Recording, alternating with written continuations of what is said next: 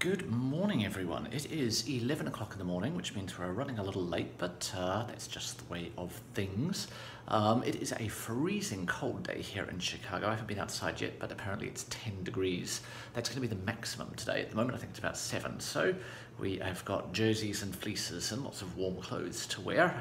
Spring is technically here, but certainly summer arrives later this week, so but it's not going to be warm today. It wasn't warm yesterday either.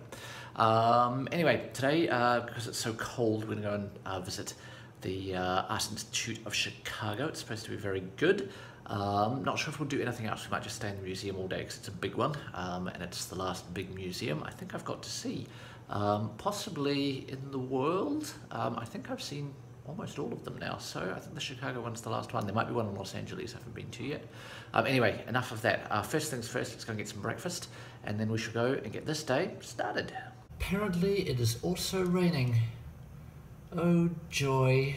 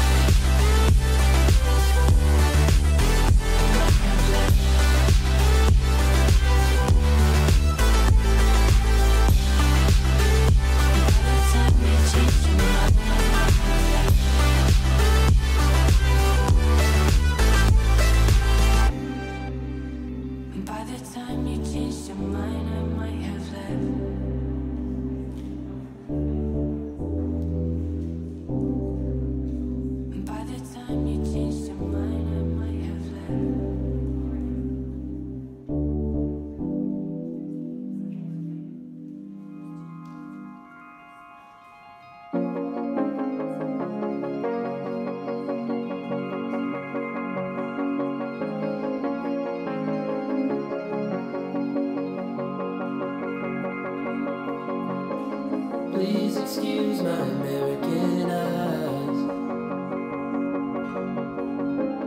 They put roses where roses should be. And I can't help thinking of who I was, and how I always confuse what we have with love. You got my heartbeat thundering.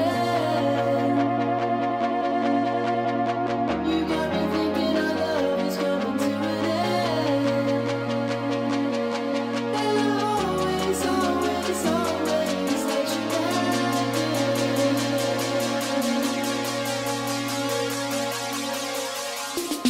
Let you back in my heart again.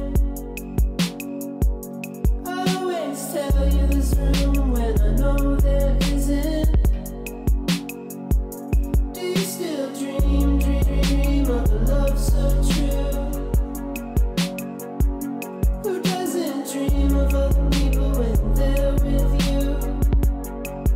Ooh, yeah, you got my heartbeat thundering. You got me thinking our love is coming to an end.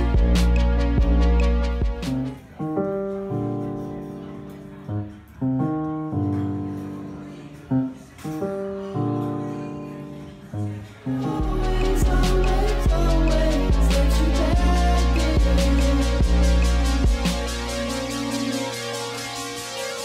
Tell me why.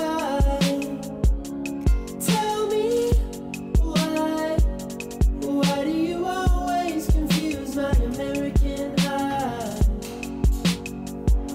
When you know I'm so vulnerable,